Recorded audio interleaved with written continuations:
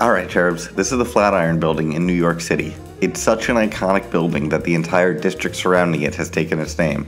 It wasn't, though, as some would assert, New York City's first skyscrapers. It could very well be, though, New York's first great building. In 1892, just 10 years before the Flatiron Building opened its doors, a reporter in the city wrote, "We have no palaces, no public buildings, no great structures of any kind to which we can point with pride." Of course, that reporter must have forgotten about the Brooklyn Bridge, but the point is well taken. How could New York be one of the world's great cities without structures it could be proud of? So let's tell the story of this building, and in doing so, tell the story of how tradition can collide with the specific requirements, cultural influences, and technological innovations of a particular time and place to produce something timeless. The plot of land at this location, where 5th Avenue meets 23rd and Broadway, was called the Flatiron Building before the idea of this building even existed. It's shaped like a flat iron. Around 1900, however, land like this, whatever its shape, was becoming too valuable to sit empty. New York architects and financiers leveraged recent innovations in steel frame construction to build high, but those with aesthetic concerns wondered if these new skyscrapers could ever be beautiful.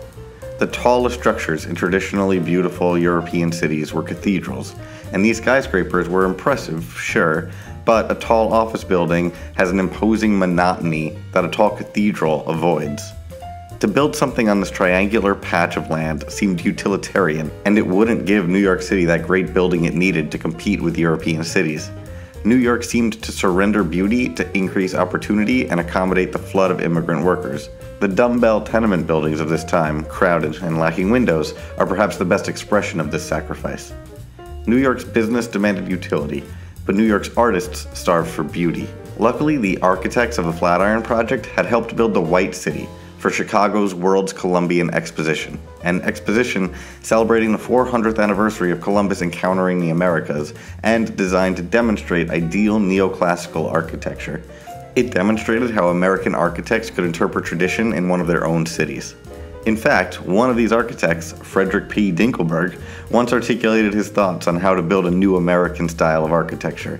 He said, "It is very doubtful, to my mind, whether we can create a new style by an abrupt breaking off or ignoring the traditional architectural forms." He thought that New York should interpret tradition in creative ways, but still keep the tradition. The Flatiron is designed with Romanesque tiles, geometric designs, and Corinthian columns on a terracotta tiling. Atop the building sit two cherubs who sit watch over Manhattan. Unlike those tenement buildings, the Flatiron Building would have more than 700 windows, and because of its height, they would flood the building with unobstructed light throughout the day. The choice of terracotta for the exterior is interesting for a number of reasons. The Great Fire of Chicago, for one, taught architects the importance of fireproofing, and terracotta, burnt earth, cannot be burnt again.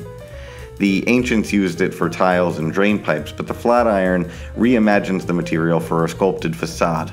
It looks, as one author noted, like a classical column that has been pounded down and reshaped into a skinny triangle and plumped down in America.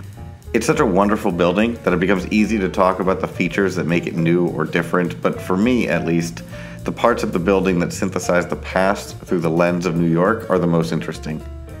A few years after its construction, a Times reporter overheard a couple arguing about the building. One claimed that there is something spirited and commanding in it. It gives an accent to the vistas of two great thoroughfares. The other responded dismissively, but the accent is so very American.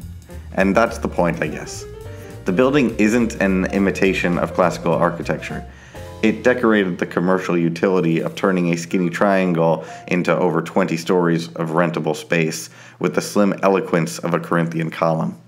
It covered the innovation of steel frame architecture with the ancient building material of carved terracotta. The building speaks the language of the past in the proud accent of its time and place. And shouldn't that be what we're looking for in all great art? An understanding of the past applied to the present circumstance? If you like this video and want to be updated when new videos are posted, please hit the subscribe button. You can also help me make videos by checking out my Patreon page in the link below. Thanks for watching.